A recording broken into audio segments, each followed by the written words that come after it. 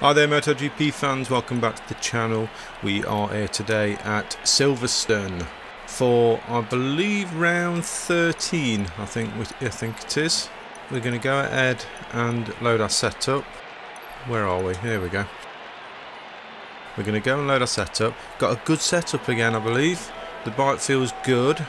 So if you want to see the setups, I will create this one as a short again and release it and add it into the playlist for setups. I'll leave the card above if you want to go and have a look at some setups and try them out. The setups will be slightly different if you choose to ride a bike out of the managerial career mode, because of course the development is different. The frame is slightly different as it isn't as developed as a factory bike. So just be aware of that. The gearing will probably want slightly adjusting as well, so just be aware of that, guys, when you try these setups. But please let me know how you get on with them. Please let me know if they work for you.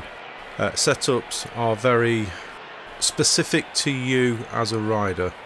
They are different depending on your riding style, so please don't be surprised if it doesn't work for you, guys. It does depend on your riding style, and it does depend on how you feel with the bike. Okay, tyre choice this time around, we're going to go with a soft and a medium on the front, and we're going to go out on a full tank of fuel, and we're going to go straight out to track, and we're going to crack on with this race. Let's go.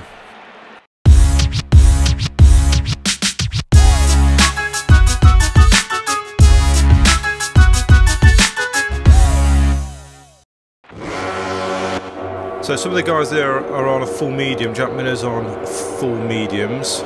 Joan is on softs, so a bit of a mixed bag. Dovizioso's on a medium soft, we're on a soft medium, so a bit of a mixed bag out there. I think our tyre choice works for us. The riders are on the Silverstone starting grid and are ready to face one of the most demanding Grand Prix of the whole year. You're not wrong there, Keith. It's very demanding. I'm not really a fan of this track, but let's get up into first gear, power mode 2, and let's see if we can get off to a good start. We did qualify first. We got Vinales right at the side of us, but this is the corner. It all happens in this corner. Can we get round there quickly? We shut the door on Vinales there, which was exactly as we planned it, because this is our fast section. So if we can get round here, we should be able to make a break for it. But then we're slow in the second section, we're really slow. So we need to make a break. Vinales is behind us now, 0.2. We're going to stay in power mode 2. Oh, a bit slow leaning in there. It's a bit too fast into that corner. We're on a full tank as well. You've got to get the bike stopped here for this first corner. Get it in tight, can't run too wide there on the flip-flop. I think in terms of the setup, it's the thing that's hard with this track is it's got long straights, it's got slow fast corners, but it's also got the tight twisty corners like that S as we've just gone through there, the flip-flop. But we're managing to hang on to the lead at the moment. Oh! Oh! Vinales just smacked into the side of us there. We just managed to stay on the bike. That's all I'll say. We are slow in some of these sectors. The Ducati doesn't handle it very well. Quatararo has now taken Vinales into second place. That's probably down to us. Oh! I'm looking at the timing sheet there, and we've gone wide. Oh! We've took Quatararo again, and managed to stick it up the inside. We do take different lines on this track. I think with the Ducati we just have to do it, otherwise we never make it round.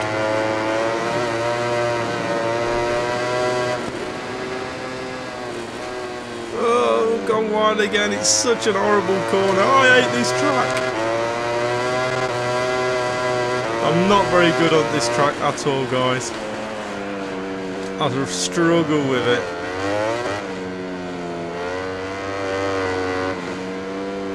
So we had a bit of drama there, didn't we?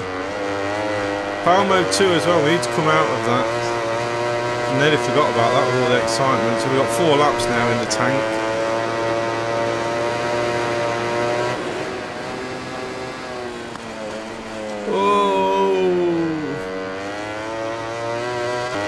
I going?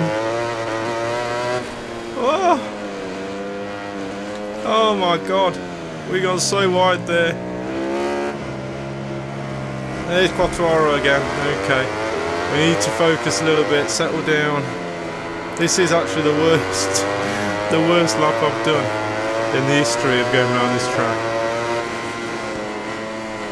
Sticked up the inside of Quatararo there, see if we can get the drive out. Use this drive. Oh, we've got Vinales there as well. Oh, Vinales, what are you doing?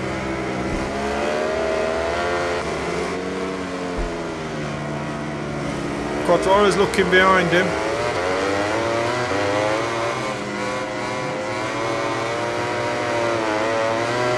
Because we're in power mode 1 now, we're dropping off the pack a little bit.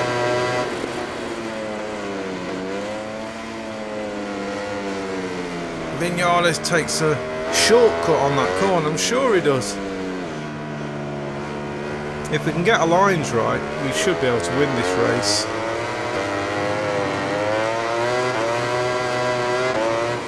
Come on, Quatararo, let's have you.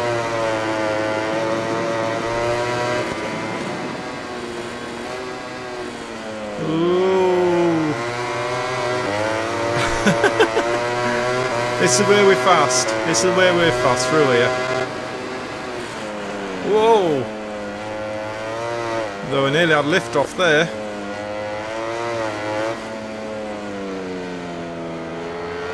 I just find it so hard to be smooth on this track. It's my own track as well. I should be terrible that I'm not very good at it.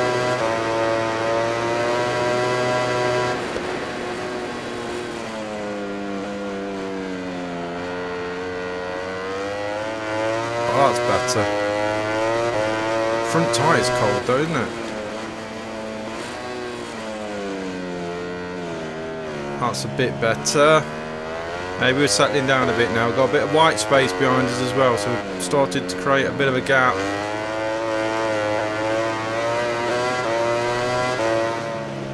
Bit better. That's a bit better.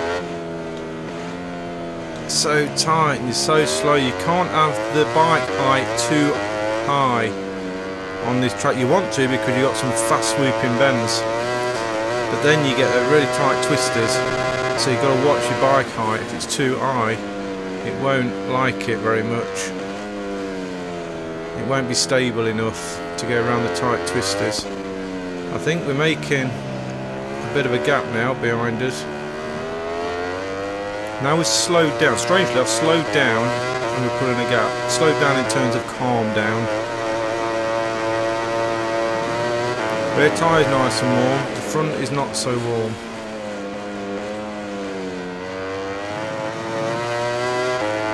Let's have a look at those temps. 81, look, 82 on the front. We did put soft on it, didn't we? Whoa!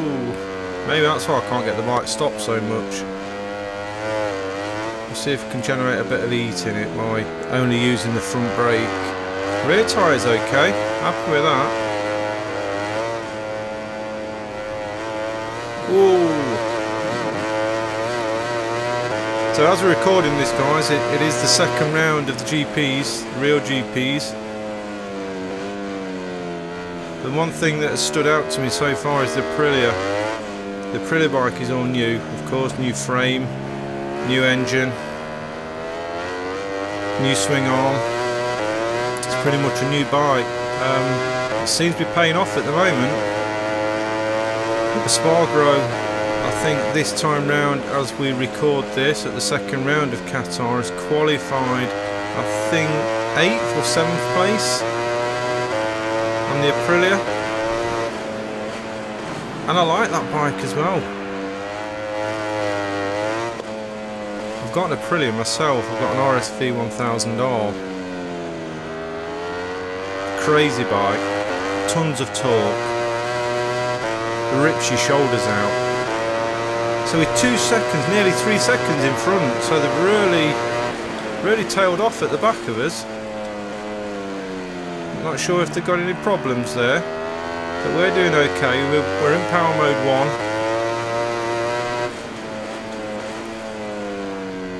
Only using the front brake now to try and get some heat into that tyre. But yeah, as I was saying, so in GPs the Aprilia is quite impressive at the moment at Qatar. Spargaro seems to have actually taken to the bike quite well. He's enjoying riding it. The bike looks great, and I'm hoping to do well. They might even get a podium. If they get a podium this year, that's a serious improvement for Aprilia, and they can start to build on that for next season.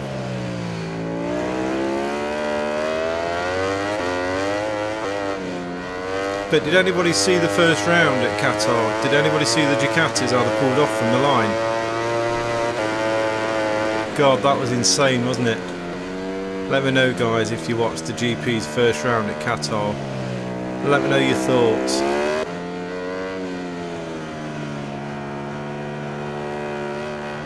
But those Ducatis all pulled off from the line.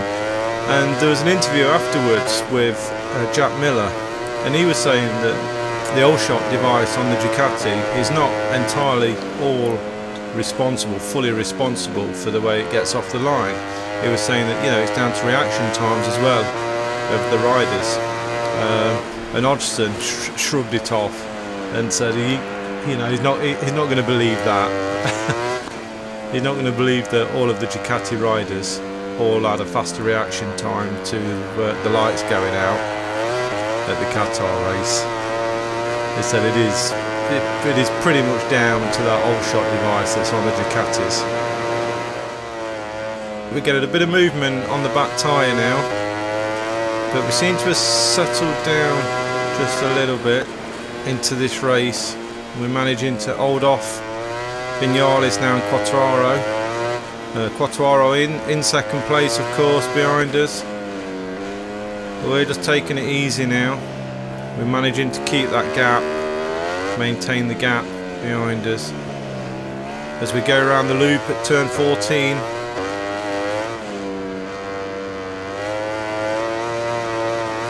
Two seconds behind, so we dropped. We're giving them a little bit of time back.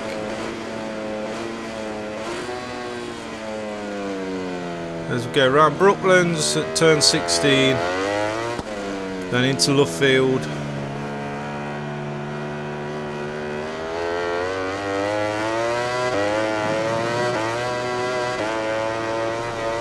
Into Woodcote, blasting it through Woodcote on turn 18 for the final lap.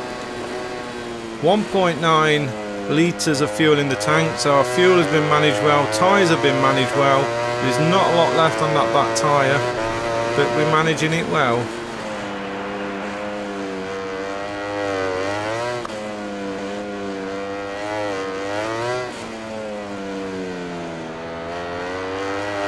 Try the setup, guys. Go to the link in the description, try this setup, let me know how you get on. The bike feels good. The problem is with this track, of course, is it is bumpy in some areas, so you've got the soft, smooth areas of this track. Whoa, as we go wide. And then you've got some really bumpy areas in some of the deep corners. And you've got to manage the suspension in a way. You've got to get it, you've got to fine tune your suspension so that it doesn't spit you off when you hit those bumps or lose traction over the bumps. So it's a bit of a fine line, but I just managed to, I went into time trials to do this, to get a setup to start with, because I knew this would be a tricky track.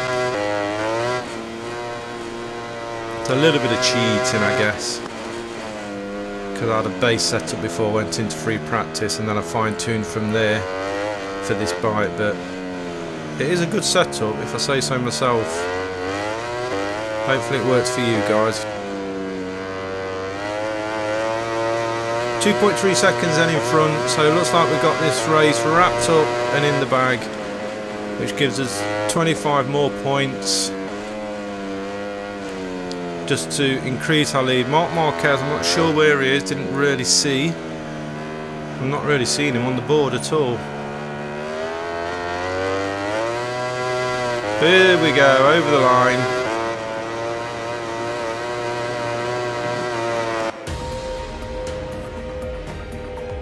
Oh, he's happy with that, isn't he? Before going to the podium awards ceremony, let's take a look at the final MotoGP race results. So Marquez was third then, so we come first. We didn't even have the fastest lap, but we... Oh, did we? Let's have a look. Who got best lap? The Corona, 1:59. Wow.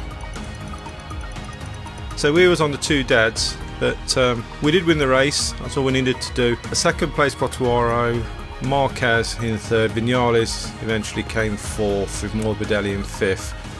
So let's have a look at the Riders' Championship then. So 230 points now we are. 61 points in front of Quatararo, who's moved up 1 place with 169 points, now ahead of Marc Marquez, who's now trailing 62 points and moved down 1 place. Jack Miller still in 4th with Maverick Vinales in 5th. If we miss 2 races, then we've still got a good chance of winning this championship, so we'll bear that in mind as we go through the remaining races, which I think we've got 6 races left, I think. Team Championships, Petronas, SRT are irremovable from that first spot, but we've moved up another place into 3rd. Constructors, again Ducati, Lenovo team, I've never moved from this spot, but it's meeting our race goal. We're in the top 10, taking 1st position. Over to the podium then. Undoubtedly, it was a perfect day for him. In addition to the victory, his position also earns him 25 priceless championship points.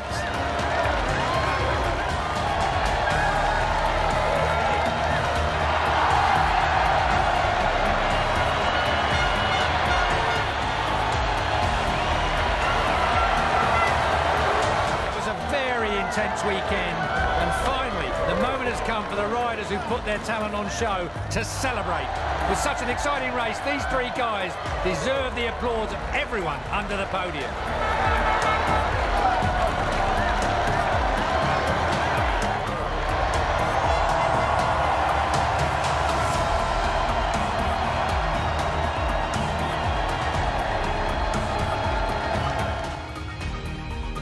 So our reputation points are still going up there. We're meeting all of our team objectives, and we got a position bonus as well of 4,500 points. Contract obviously secure. Race credit for 1st position, so we've got full credits. Research, I think we completed all our research as well in the free practice sessions. So let's head over into the office then and see what we can do. This was going to be a double episode. I chose against it because we've got a bit on this week. Myself, we work Easter weekend as well, this is. But we definitely want to be finishing this before the 22nd of April when we get MotoGP 21. So if you haven't already done so, guys, subscribe to the channel now. Hit that notification bell, because on the 22nd of April I get the new game, hopefully. And we'll be starting a new managerial career in that game. But let's have a look at research data, see where we can focus engineers now. So our engine development, we've got a new engine development part now. So let's get aerodynamics done. Let's move our engine guys over to aerodynamics and let's get this completed. I think, where's our aero guys? Let's put these guys back. 2 weeks now for that. Go on, Nelson, you guys. So that's 1 week now for the development process, so we can leave those guys there. Let's move back to the frame, and let's move the remaining guys over to the frame, see if we can move this along a little bit, see if we can get some real developments done. Only 2 weeks for the frame now. Oh, I didn't want to do that. Didn't want you over there, I wanted you over there. So I think that's it. We can't increase that anymore. 2 weeks left for the frame. So we're going to get a few developments coming up towards the end of the season, so we might have to increase the AI level slightly so we don't have a boring race like that one was ultimately. But we can, let's move our guys back over to electronics now. Our electro boys, let's get them back on the job so they can continue their work. Who else have we got? Was there anybody else? We've got 100 in, yeah, Nelson. So 4 weeks left for electronics. Let's see if we can add the engine boys on there as well. See if that helps bring that down 5 weeks. That's interesting.